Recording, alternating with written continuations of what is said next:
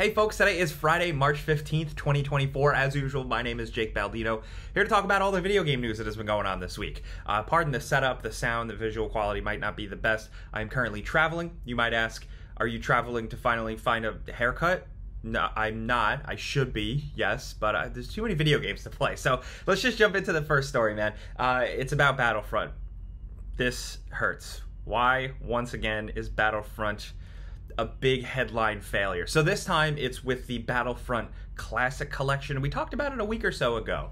It's a re-release for $35-ish US on PC, PS5, and Xbox Series X. That is a collection and a little bit of an update of the classic Battlefront games.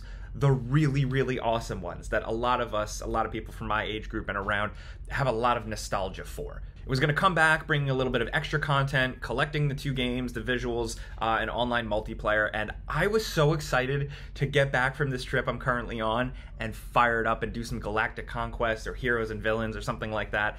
And it seems like so far the launch has been a bit of a disaster. Now, that's a strong word, but I'm going off of, because I haven't played it yet, but going off of just accounts, you scroll through social media, Steam user reviews, man, it's not looking great. Steam reviews are overwhelmingly negative, with the report that the game is like 64 gigabytes to download, which is wild, but also that there were only a small handful of servers on PC, like 3 servers to fit the influx of people, and no one was able to get on, of course. Along with that, bugs and glitches across the platforms. I have seen reports of weird glitches and things keeping people from playing on the other platforms as well. Like, it's just, this deserved love. It's kind of like the Grand Theft Auto Trilogy collection, where it's just like, this is such a fabled storied thing in gaming, and it didn't get the attention, the love in the oven it really deserves. It's from Aspyr, the people who usually do good Star Wars games re-releases. I don't know what the idea was here. You know, the glitches and all that stuff is bad, but the server stuff, with it just not being ready for people to play, what were they expecting? I mean, did they think that they were just going to release another little Star Wars re-release? You know, some of their re-releases don't get like a massive influx of traction or anything like that, like, you know, the Pod Racer re-releases or something like that. But this is Battlefront, and this very quickly people were very amped up about. It's a shame that this continues to be a thing, and especially now with older games that we love. Aspyr did put out a statement, though. It says, at launch, we experienced critical errors with our network infrastructure. The result was incredibly high ping, matchmaking errors, crashes, and servers were not appearing in the browser. Yes. Since launch, we've been working to address these issues and increase network stability, and we will continue our efforts until our network infrastructure is stabilized to prevent further outages. Missed opportunity to say we shall double our efforts. Sorry, annoying Star Wars fan there. Yes, let's see how this goes. As of right now, I am not buying it until it seems like things clean up, but if you want to judge for yourself, go take a look online. Next story is actually like the briefest little mention of Fallout 5 that we thought people would maybe find interesting. So this comes from all the press tours and the interviews going on with the Amazon Fallout television show.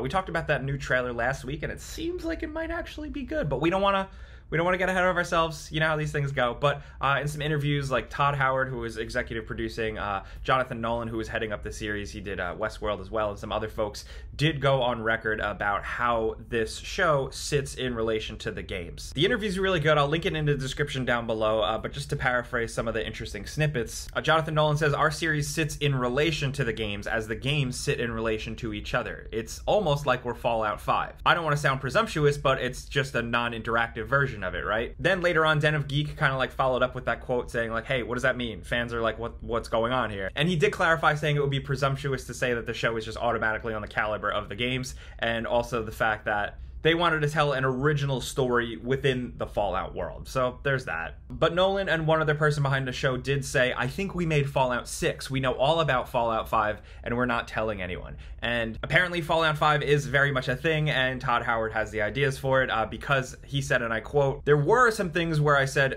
don't do this because we're going to do that in Fallout 5. Not much to go on, but I guess apparently there is a plan in place. It seems like that's going to be so far away from now, but at the very least, we'll be seeing this show soon and judging for ourselves. Hey, now before we keep going, let's talk about the sponsor of today's video. It's Vessi.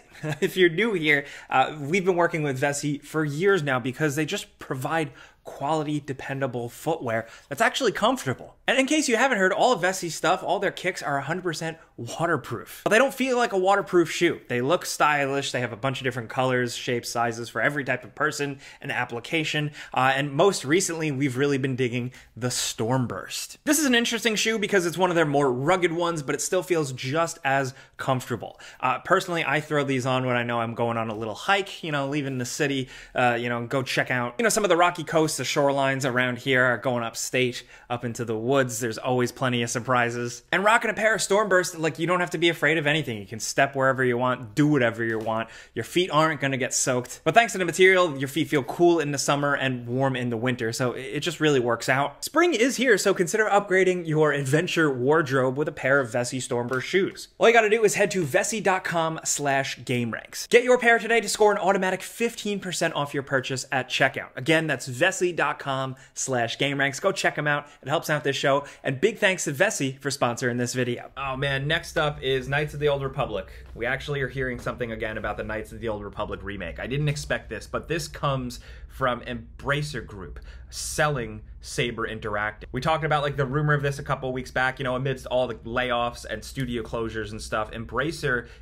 Saber is actually managing to escape from the clutches of Embracer Group, who has mismanaged so many IPs, game development studios, stuff like that. They have officially been sold to the tune for $247 million.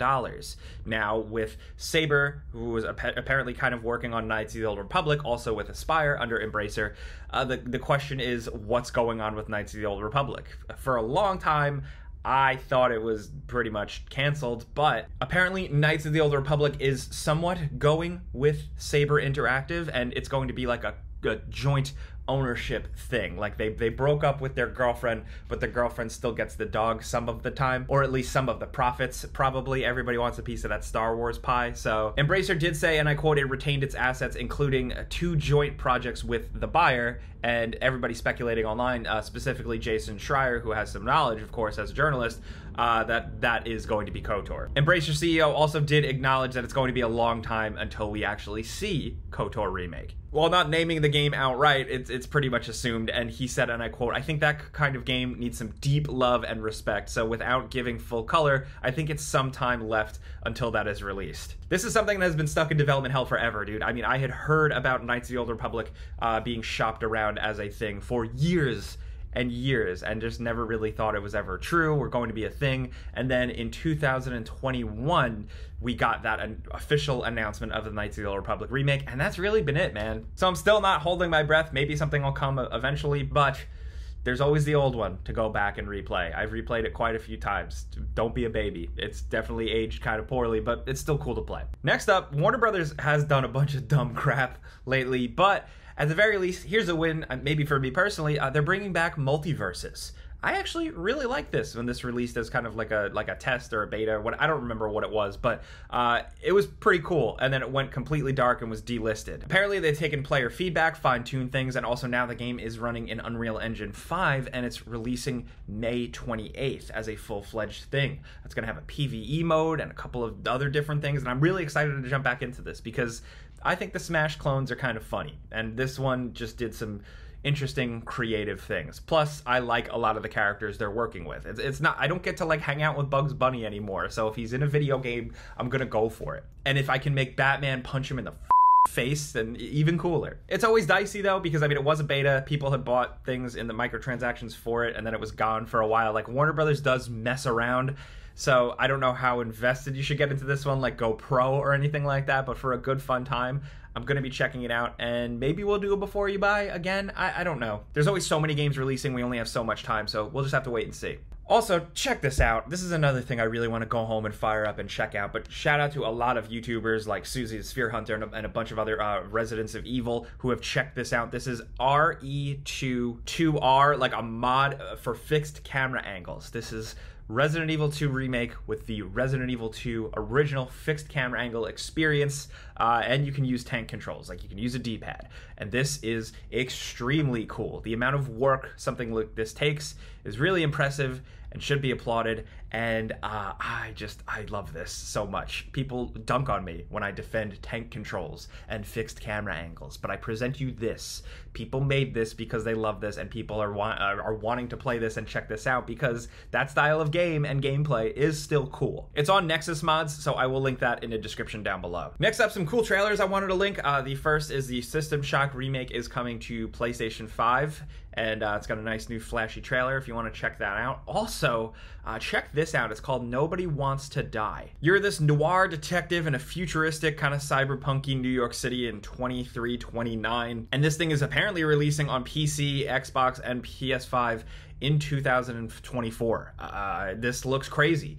This seems like more of a concept kind of pre-rendered thing, but the visuals, the ideas on display, the blending of different styles and time periods is really cool. This is my type of thing straight up, but this trailer does look too good to be true. Apparently it is a first-person game. You can check out the Steam page, like if you want to wishlist it or anything, or look into the developer. Not too much really to glean there, but it's an awesome trailer. It does kind of remind me of like the old days, like when like a new Unreal Engine thing would release and it would show like a cool guy in the future like doing stuff, and the graphics were so good that you were like, that's never gonna be in a video game.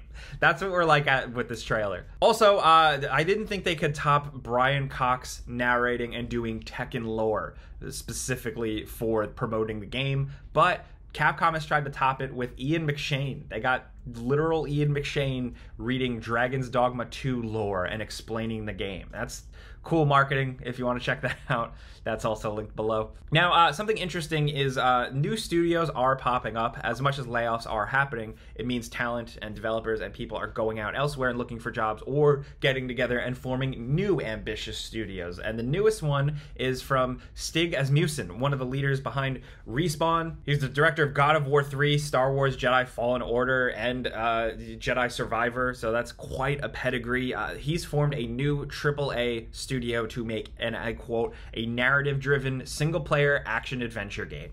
My type of thing. This studio is called Giant Skull. It seems like they're still just beefing up, staffing up, so it's going to be a while before we actually see anything from it, but if you're looking for something far off in the horizon, there's this. All we can do is wish them the best. Hope they make a cool game. Now, one thing I did want to highlight is from the Insomniac leaks and the Sony leaks, something cool came and really bubbled up. This is internal concept for a multiplayer Spider-Man game that apparently now we're not getting. They never really moved forward with it, but it was called Spider-Man The Great Web. I can't show it on screen. I don't want to get like sued or anything because this stuff is technically like stolen materials. Of course, you remember it was like a ransomware attack, like hack attack on Insomniac. It was rough stuff, so I can't show it, but damn, this was a cool concept trailer. It gave people really what they want, especially people obsessed with like the Spider-Verse movies and shit.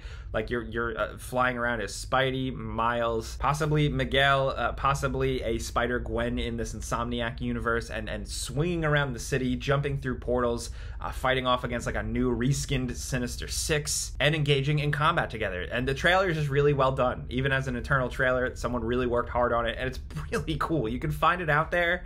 But you know, you're gonna probably get your hopes worked up, so I would say don't risk it. Still, it's just a glimpse of what could have been. There are so many things that are left on the cutting room floor of video game studios that never see the light of day. There's so many things out there that we could have had that we don't even know about. So to get a glimpse of something that we could have had and now we're aware of it, it does hurt more. But still, it was cool to share. That is the news this week, though. I gotta get back to work here, but let me know in the comments what you think about everything going on, right? From Battlefront, did you jump into this new collection? Did you plunk down 35 or so bucks for it?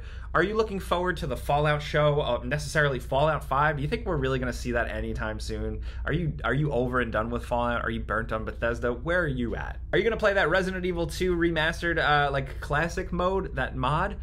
What are you playing this weekend? Of course, let us know that as well. We'll have a pinned comment. If you just dropped what you're playing in that pinned comment, that thread, that helps for research for our video, so thank you. But let me know what you think.